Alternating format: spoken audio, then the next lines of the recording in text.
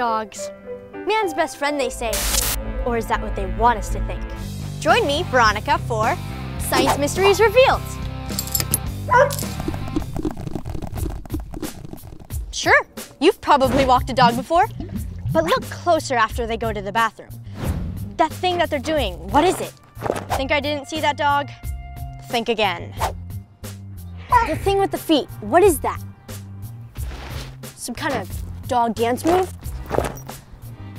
Or is it a secret dog code? Are they planning to take over the world?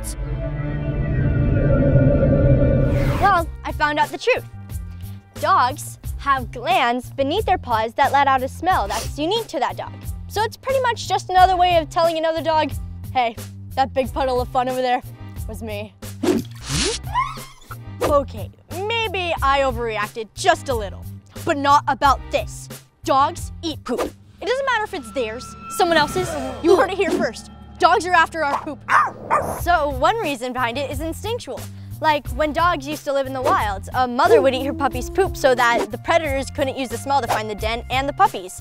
So if a dog is eating your poop, he's obviously protecting you from this gigantic poop-smelling space monster that's after you. Another explanation might be that the dog wants to keep his favorite pooping spot clean. What am I cleaning your poop for, huh? Okay, so poop eating, while completely gross, might be harmless. But let's move on to another dastardly dog act, butt sniffing. The secret truth is actually that butt sniffing is how dogs get to know one another. Every dog has glands near their butt that can tell other dogs about their diet, health, even what kind of mood they're in. Yuck! When a dog wants to smell something better, his nose will become wet. Then the thin layer of mucus will trap the passing scent chemicals. Then he will lick his nose to taste whatever that scent is. Not easy once you try it. But what about this? Ever seen a dog go to sleep? Notice anything suspicious? Look at that. Why is he spinning around before bed?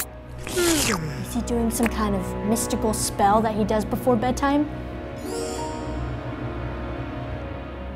Well, mystery no more. Dogs spin around a bunch before lying down because their wild dog ancestors would do the same thing to make sure there were no snakes or pests in the grass.